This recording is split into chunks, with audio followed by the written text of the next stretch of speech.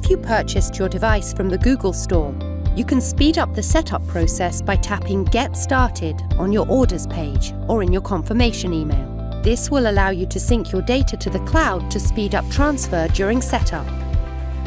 To begin transferring data to your new device, make sure that your existing Android phone is connected to Wi-Fi and that your data is backed up from your existing Android phone. Turn on your Pixel phone and, on the bottom right, tap the arrow. Select your language and region. When prompted to set up using another device, choose Pixel or Android device.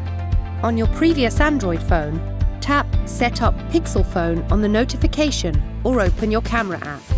Then continue the setup on your new Pixel. Use your previous Android phone to scan the QR code on your new Pixel. If your device detects a slow Wi-Fi connection between devices, it may prompt you to transfer data via cable connection.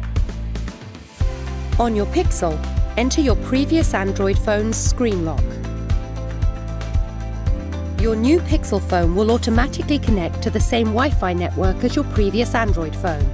Update the device and add any accounts that are logged into the Android device. Depending on your phone model, it will have a physical SIM, an eSIM only, or both. To learn more about eSIM, visit g.co/pixel/eSIM. If you have a SIM card and haven't already inserted it, use the SIM card tool to insert it now. If you have an eSIM, tap Set up eSIM. Setup will lead you through how to keep your phone secure using fingerprint or face unlock. Review each screen to continue. To begin transferring your data, tap Next.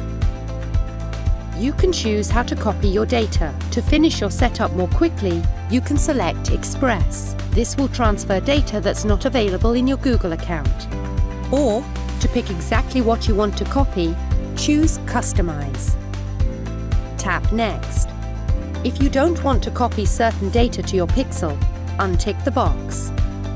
Tap Copy. Keep both phones next to each other while copying data. Depending on how much data your phone has, this step may take a while.